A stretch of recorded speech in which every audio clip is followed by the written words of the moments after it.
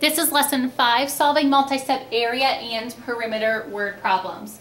Before you get started, one more time, look at your learning goal. Go ahead and rate yourself. And then after you've rated yourself, please put it in a circle next to lesson 5. All right, let's get started. So a rectangular projection screen in the school auditorium is 5 times as long and 5 times as wide as the rectangular screen in the library. The screen in the library is 4 feet long with a perimeter of 14 feet. What is the perimeter of the screen in the auditorium? All right, let's start by drawing a picture of the one in the library. Then we can figure out the auditorium. So I know it is 4 feet long. All right, 4 feet down here. And it has a perimeter of, let's see, a perimeter of 14 feet. All right, well I can take the lengths away from that. So I can do 4 and 4 is 8. So I can take away the lengths in order to find the widths that I need to work with. So I'm going to need to regroup. 8 from 14 is 6. All right, and then remember width is 2 sides, so I've got to divide 6 in half. So 3 and 3. So 3 plus 3 plus 4 plus 4, that is equal to 6. And my perimeter is 14, so all these numbers together equal 14, so I'm good. So perimeter is equal to 14 feet, and that's what I have. So I figured out the library. Now I need to figure out the perimeter of the screen in the auditorium. Well, it is 5 times as long, so it is 5 times as long as 4. So 5 times 4 is equal to 20 feet, okay, because we're in feet here. 5 times is wide, so I'm going to do 5 times my width. So 5 times 3 is equal to 15 feet. Now it wants to know the perimeter of the screen, or the space around the edges. So to find perimeter, I know that perimeter, let me give myself a little bit more space. Perimeter is equal to 2L plus 2W. Should be memorized by now, right guys? So perimeter is equal to 2 times 20. 2 times 20 plus 2 times 15. 2 times 2 is 4, add a 0. 2 times 15, well I know 15 plus 15 is 30.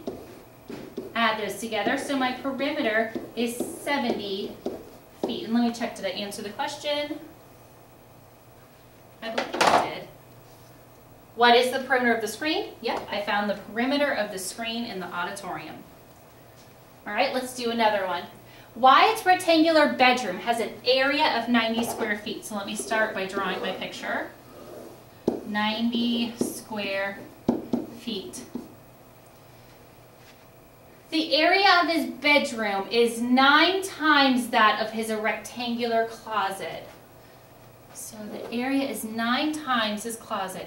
If his closet is 2 feet wide, what is its length? All right, so I know the area of the bedroom is 90, and it's 9 times as wide as, or the area is 9 times his closet. Okay, so if I know that it's 9 times his closet, 90 is equal to 9 times the closet. So what times 9 is C? Well, sorry, 90 is equal to 9 times C. So C times what equals 90?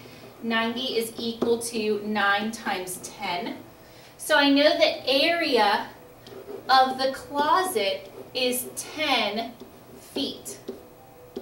Now it says, if the closet is 2 feet wide, I know the area is 10, what is the length? Well, area is equal to length times width. The area is 10. I don't know the length. The width is 2.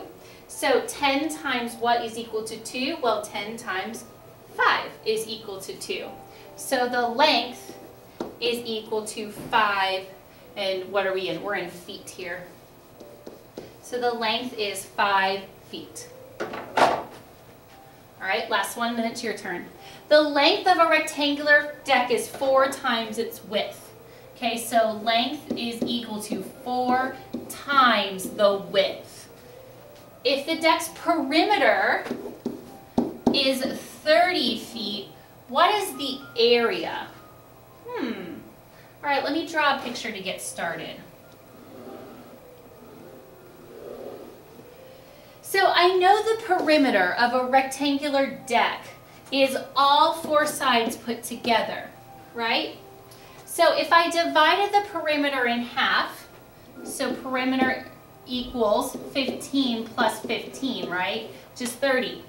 This side and this side would have to add up to 15, right? So I need a number that if I multiplied it by 4, I would get the length and they would add up to 15. So L plus W is equal to 15, right? Because L plus W would be equal to 30, all right?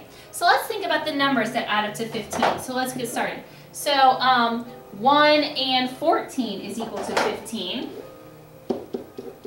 But 1 times 4 does not equal 14, so that won't work. What about 2 plus 13? Well, 2 times 4 is not 13, so that won't work. What about 3 plus 12? Well, 3 times 4 is equal to 12.